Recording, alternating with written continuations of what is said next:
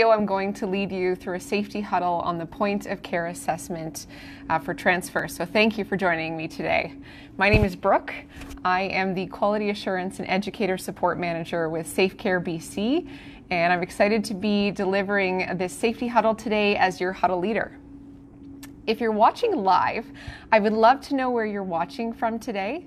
If you can please post it in the comments box of this video. I'd love to get a sense of where people are joining us from. So again, I wanted to welcome you to this safety huddle. I'm your safety leader, your huddle leader, Brooke. And today we're going to be focusing on the point of care assessment for transfers. So, if you haven't attended a safety huddle before, this is usually a short meeting that's held at the start of a shift, and it typically focuses on hazards and risks in the workplace. And so safety huddles are really a great way to engage staff in relevant and timely conversations about health and safety. For this huddle, we're going to be talking about the point of care assessment for transfers. This assessment involves a series of questions, informal questions that you can ask yourself to assess whether a person's ability matches what's in their care plan. So as you're getting ready to do a transfer and during a transfer, you're able to ask these questions to see whether or not the person, their abilities match what's in the care plan. Okay, so I want to make clear that this does not replace any sort of typical risk assessment completed as part of the person's care plan. This is rather a tool that you can use in addition to a care plan. This is informal that you can do in the moment. So it's important to do this informal check-in every time that you're supporting somebody, because as we know, people's abilities can change from day to day, also from hour to hour. So a person who maybe could do a minimal assist in the morning, by afternoon may not be able to do that anymore because of changes. So it's important that we do this every single time that you're supporting somebody in a transfer. So we're going to start our huddle. And so huddle, the way it typically goes is you have your huddle leader and then you have a group of staff. And typically you start with a particular concept and idea, something that you're going to discuss. And then you go through either a scenario or discussion questions so that the group can really interact together and discuss the topic. So we're going to go through the point of care assessment for transfers. I'm going to explain what it's all about. And then we're going to do a scenario together. And I'd love to get your feedback anytime during today. Please feel free to send me your comments, send me your questions, and I'll answer them as soon as I can. Okay, so let me know if you can see this. If you can, give me a thumbs up or write in the comments. Let me know if you're having trouble seeing this graphic here. And if you're looking for a copy of this, you can find it on our website. We're going to post that for you. We'll get the link up in the comments section there so that you can see where to find this. You can download it. You can find more information about it as well. Okay, so let's jump in. So this is the point of care assessment for transfers. And this is how we assess risk when transferring somebody. And so these are the questions that you'd want to be asking yourself from these 4 categories when you're going to provide that kind of support. So the first category here is person in care. So first you're asking things like, what am I seeing? What am I hearing? What kind of cues is the person giving me that might indicate that there's a potential risk? Is the person ready for the care that I'm going to provide? Great question to always ask. And then, can they follow my direction? Can they lean forward sitting? Can they lift their buttocks off the bed? Can they step or shuffle? If these are things that a person can typically do and you're noticing all of a sudden that they can't, that's a sign that there is a potential risk there and you may need to adapt the plan. You may need to talk to a supervisor or somebody about how to approach this transfer with this person. The next category is environment. So first of all, is the area safe? Is there a way that you can lessen the hazards in the area? Perhaps there's a trip hazard, for instance. And then you want to ask, is this the right height for my task? So, for instance, if you're moving somebody from a bed, is the bed at the correct height so that you can perform this task safely for you and for the individual? We'd also ask things like, is there a risk of the bed or the chair moving while completing my task? So ensuring that the equipment is stable for you to use it. And then, do you have the space necessary? And do you have what's needed? And finally, is it easy to get help? So if you've started to complete a task and you're continuously doing this point of care assessment for transfers, and you identify, wait a minute, something's changed, something's shifted, and I need support, are you able to get that support in a timely manner so that you can complete the task successfully? We're going to move on to the task now. So does this task need to be completed right now in the moment? And in a lot of cases, the answer might be no. You also want to check the care plan. So has there been a change in the care plan? Perhaps you've been away from work for a few days, or even you've been on a day shift, the night shift has come in, and now we're back to day shift, and something could have changed in that nighttime. So always checking the care plan, really, really important. And then finally, do I understand the task? So is there anything in there that's unclear? Is there anything that you need support with, you need a better understanding of in order to do it successfully?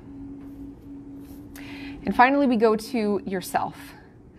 So when doing this assessment, it's really important to note, am I settled? Do I feel focused or do I feel rushed? Because it will be a lot easier to assess the risk if you're able to focus on the task versus feeling rushed and trying to be task-oriented. So this one is really important to ensure that for your safety and for the individual's safety, that you are feeling settled. So you're asking, am I settled? Can I do the task safely? Am I focused? Am I rushing? And is my positioning correct? And it's a lot easier to do that once you're settled and focused. So that's the tool. If you have any questions about the tool, please do comment in the comment box. Be happy to answer any questions about the tool and how it works. And again, these questions are things that you're going to be asking yourself internally. You're not necessarily saying them out loud, but these might give you the opportunity to ask the resident question, to ask your fellow staff members questions. So for instance, is the person ready? If you're identifying the person might not be ready, you might want to ask the person questions to sort of get an understanding of where they're at and if they're comfortable with you providing that support right now. So next thing we're going to do is we're going to do a scenario. So I'm going to read you a scenario. And what I'd like you to do as I'm reading is just keep in mind the different questions that you'd ask here. And while I'm reading, if something stands out to you where you think, you know what, there's a risk involved here, let me know in the comments. And then I'll get to those comments after reading the scenario. So please do write in. Okay, here we go. Mr. W's care plan says that he is usually very social and uses a walker to get around. It's almost dinner time, and you enter his room to help him to the dining room. He is resting in his bed with the curtains closed and lights off. After greeting him, you ask what he did today, and he tells you that he had a physiotherapy session this morning. When you get closer, you can see that he is still in his pajamas and that his walker is at the foot of the bed. Okay, there's our scenario. So, while I'm waiting for a couple of comments to come in, I'll go through one possible risk factor that I can see right from the get-go here. The person in care, so Mr. W, is he ready, as I was just talking about, is he ready for the care that he's about to receive? In this case, perhaps not, because Mr. W is in bed, his lights are off, the curtains are closed. And this isn't, it sounds like if he's a pretty social person that this maybe isn't typical behavior for him. So it sounds like in this case, there might be some follow-up questions that we could ask Mr. W before starting to do the transfer to see if he is indeed ready for this care that we're about to support him with. Okay. Another one here that we have would be in the environment. So, is the area safe? It's really hard to assess if the area is safe if we can't see the area. And in this case, with the lights off, that would be very challenging. And so the first thing we might want to do is flick on the lights, open the curtains, to be able to assess the environment successfully. And when doing so, we might be able to see that Mr. W's walker has been placed at the end of the bed. And that could be a reason why maybe he's still in bed, he hasn't gotten up yet, because he's not able to access his walker. So that's something that we might consider too as we're assessing the risk before helping to transfer Mr. W. Okay, another possible risk here that I think we could identify is the task.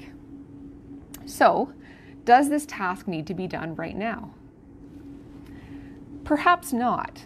Dinner is an important meal of the day, but Mr. W, perhaps he went out with his daughter for lunch and he had a really big meal.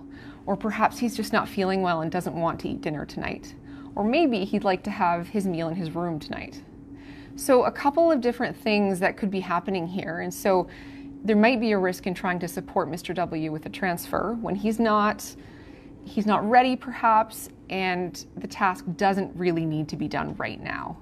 So some possible probing questions here that could happen for Mr. W, and also maybe some opportunity to check the care plan, see what's going on with Mr. W, but that could potentially pose a risk. Okay, and in the last box here, we might consider, am I rushing? So, it's dinner time. That tends to be a really busy time of the day. A lot of care tasks to do, a lot of people to get to the dining room. So this might be an opportunity to just step back and consider, am I rushing this task?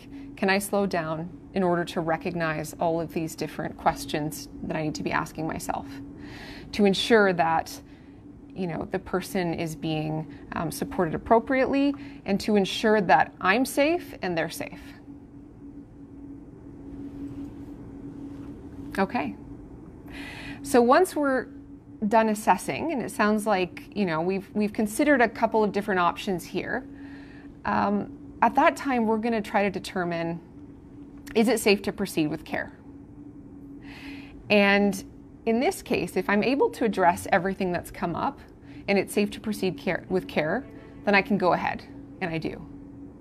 But if I've determined that I can't proceed because something in this risk assessment has made me think, I shouldn't provide care at this time, then it's important to stop. In this case, what should we do? Well, one of the things that we can do is do the task later. If Mr. W isn't ready for care in this moment, if I'm not settled in this moment, if there are hazards that I can't alleviate in this moment, then it's important to stop and figure out another plan. And so that may be asking for help. That may be informing somebody that, there's been a change. Maybe Mr. W can no longer lift his buttocks off the bed. So I'd want to be telling somebody, and I'd want to be making another plan. So talking to my supervisor, finding another way to support Mr. W. Okay. Well, that's great. So I wanted to let you know that we are currently developing a brand new Safety Huddle handbook, which focuses on topics just like this one. And they're used by Huddle leaders to lead these kind of discussions with staff. And so to keep informed about the release date, and we're really excited about this new tool because it's going to be fantastic, please sign up for the Safe Care BC newsletter. That's how you're going to find out information on the tool release. That's how you're going to find a copy of this video if you want to watch it again or share it with colleagues. Please sign up for the Safe Care BC newsletter to get that information. We will post the link in the comments section for you. So, I want to thank everyone so much for being here today, for joining us.